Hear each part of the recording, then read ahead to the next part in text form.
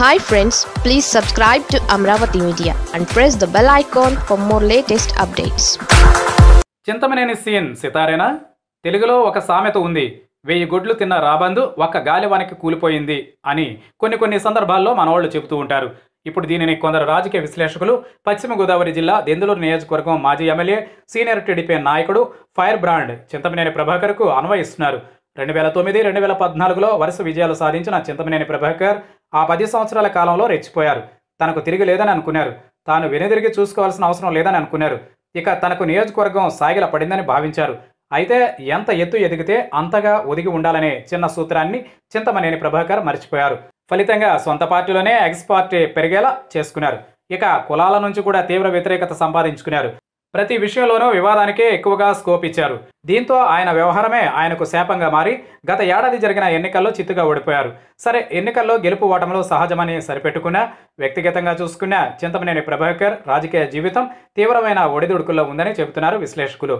గతంలో తన కంటి సైగలతో శాసించిన నియోజకవర్గంలో ఇప్పుడు తన మాట చెల్లుబాటు కావడం లేదు. అంతేకాదు, ఇటీవల స్థానిక సంస్థల ఎన్నికల నేపథ్యంలో ముగిసిన నామినేషన్ల పర్వంలోనే అధికార పార్టీ దూకుడు ప్రదర్శించింది. ఇక్కడ నుంచి గెలిచిన కోటారు అబ్బయ్య చౌదరి దూకుడు ముందు చింతమనేని ప్రభాకర్ చివురు టాకులా వణుకుతున్నారని అంటున్నారు స్థానిక నాయకులు. నియోజకవర్గంలో చింతమనేని ప్రభాకర్ ఎన్నికల సంగ్రామానికి ముందే చేతులు ఎత్తేసినట్లయింది. 10 ఏళ్ల పాటు ఎమ్మెల్యేగా ఉండి విప్గా పనిచేసి ఈరోజు తన నియోజకవర్గంలో స్థానిక ఎన్నికల్లో పార్టీ తరఫున క్యాండిడేట్లను కూడా పెట్టలేని దీనస్థితికి చేరిపోయాడని అంటున్నారు. ఇప్పటికే ఏలూరు రూరల్ మండలం జడ్పీటీసీ వైసీపీకి ఏకగ్రీవం అయ్యింది. ఏలూరు రూరల్ మండలంలో 3 ఎంపీటీసీలు, దెందులూరు మండలం రామారావుగూడెం ఎంపీటీసీ వైసీపీకి ఏకగ్రీవం అయ్యాయి. 84 పంచాయతీల్లో టీడీపీ సింగిల్ డిజిట్ దాటే పరిస్థితి లేదు. చివరకు టీడీపీ వాళ్ళు ఎన్నికల్లో పోటీ చేసే సత్తా లేక వైసీపీకి సర్పంచ్ పదవి ఇస్తాం, మాకు ఉప సర్పంచ్ పదవితో పాటు 4 వార్డులు ఇవ్వాలని ప్రతిపాదనలు పెడుతున్నారు. దీంతో చింతమనేని ప్రభాకర్ రాజకీయంగా తీవ్ర స్థాయిలో దెబ్బతిన్నారనే వాదన బలంగా వినిపిస్తోంది. నిజానికి కోటారు అబ్బయ్య చౌదరికి ఇది తొలి విజయమే. కోటారు అబ్బయ్య చౌదరి నియోజకవర్గంలో అభివృద్ధిని పరుగులు పెట్టిస్తున్నారు.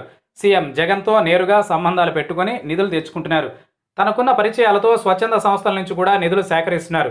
కరోనా సమయంలో లాక్డౌన్తో పేదలు ఇబ్బందులు పడకుండా కూరగాయలు, నిత్యావసరాలు పంపిణీ చేస్తున్నారు. కీలకమైన ప్రాజెక్టులను పూర్తి చేస్తున్నారు. ఇక గతంలో ఇక్కడ పనులు చేసిన వారు కూడా తమ నిధుల కోసం ఎమ్మెల్యేను ప్రసన్నం చేసుకునేందుకు ప్రయత్నిస్తున్నారు. ఈ పరిణామాలతో చింతమనేని ప్రభాకర్ వ్యవహారం చింతల్లో పడిందని అంటున్నారు పరిశీలకులు.